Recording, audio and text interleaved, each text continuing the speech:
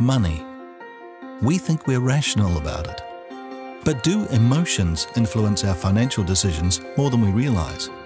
Are we in denial about how we feel about money?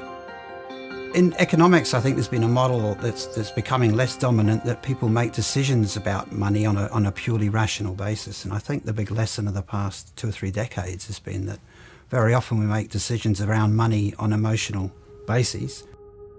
Research has shown us that we don't necessarily know our own minds. People are both rational and emotional. If you can't get the balance right, you end up in problems.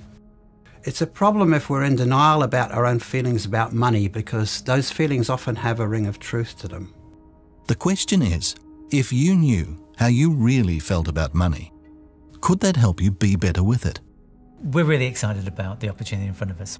We've teamed up with a Swiss company called Enviso, who have a unique piece of technology which works through your webcam to be able to read emotions. EmotionScan is an online experience that allows you to track your own emotional responses to a variety of financial scenarios. Picture the house you'd like to be living in.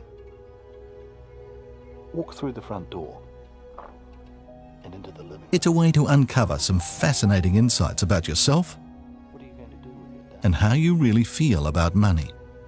Our technology tracks hundreds of points on the face. We're able to map those points to over 43 muscles that are found on the face.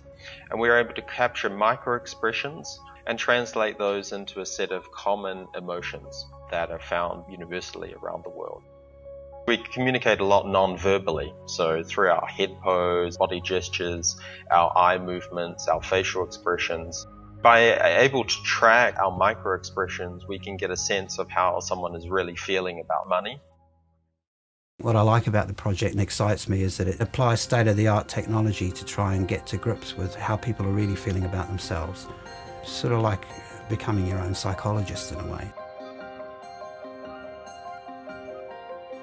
Whilst this is a rational piece of science and a very true algorithm that's driving this thing, it actually is uncovering emotive truths about you and enabling you to really face up to some stuff you're either very good at or can do with some more help.